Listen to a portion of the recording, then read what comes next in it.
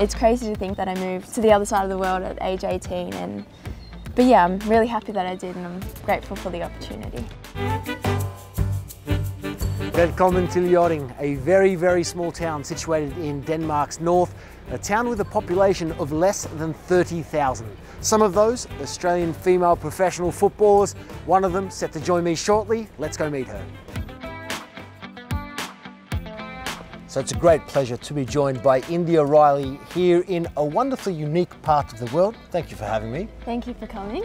Tell me a bit about where we are. Here in Hjorring, we're at the top of Denmark. You know, it's quite far away from Copenhagen. It's a small town when you compare it to places in Australia. But yeah, I'm happy to be here. It's a nice little town and it's where I call home. How is football and that cultural side of life in this part of the world? Playing at Fortuna, that's a girls-only club. So seeing young girls from the ages of 3 being in all-girls teams, you know, that's really inspiring, and it's not something that you really see in Australia. So yeah, here they live and breathe football from a very young age.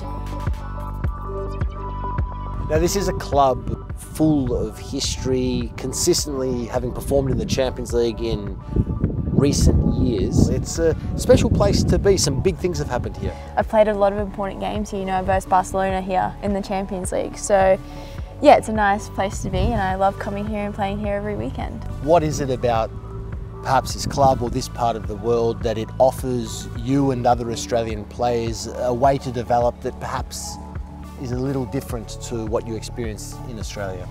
I think the main difference is that playing over here, you know, it is all year round. You know, we play a full season, a full home and away season, so we get a lot of football, basically.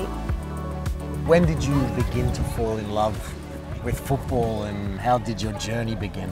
So I actually started quite late. I started when I was in under 12s, but I think as soon as I stepped onto the field, you know, I loved it. Growing up in New Zealand, you know, the main sport is rugby, so I was playing rugby until I was 12, and then made the switch in under 12s. Is there a buzz about the fact the World Cup is on the horizon from over here in Europe? Yeah, you know, when people ask me where I'm from and I say Australia, and I ask if they've ever been, they say no, they're waiting until 2023. You know, they want to go there and experience the World Cup there and see what Australia's like, and New Zealand too, to have the high profiles of athletes coming to play in that and being able to see the games live firsthand in Australia and New Zealand. I think it would inspire a lot of young girls and hopefully get a lot more girls loving the game from a young age. Take me back to your debut and first call up for Australia. Yeah, I just remember when I got selected, I froze with my phone in my hand. I couldn't believe it. Where does that rank at this stage of your career in terms of your most special memories? I think it's got to be up there with #1. Yeah, it's extremely humbling. You know, I'm so grateful for the opportunity to have represented Australia. When I was playing at Brisbane, one person I really looked up to because we played similar positions was Hayley Rasso. When the squad announcement came out that I was going to my first camp, I remember the message she sent me. It said, "Congrats, kid." I'd been playing with her since I was 14, and I've looked up to her for so long, and to be in that camp and to play on the field with her is amazing too. So here we are, another part of the town, only a few minutes away. It's all here in such small proximity. Yeah, it is. You know, it's just a short walk from the stadium where we just were, and our fields where we train is basically our backyard, and it's nice to have a little bit of home here with me. Angie, how special is it to be here in this town playing football, living together and sharing this experience together? Yeah, it's awesome. I think the homey feeling here, the fact that everyone knows each other, you know, you walk down the street and people kind of know who Fortuna Hjorring is and the football club. It's really cool to just have such a footballing environment around us. And I guess having Indiah here is okay. What do you like to do outside of the football pitch? I think my favourite place is Kapu, the cafe. You know, we get to go there on our off days, and it's nice to connect with my teammates off the field and really get to know them off the field and spend great times with friends.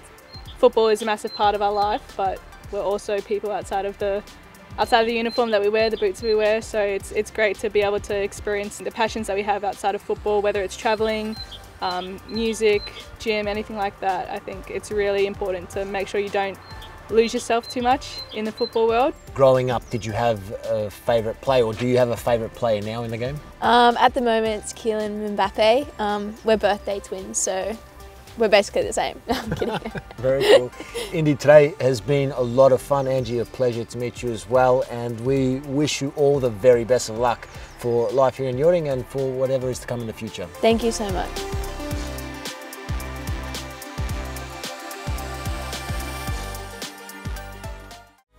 Did you enjoy that? There's so much more, so why not hit subscribe and download the Optus Sport app.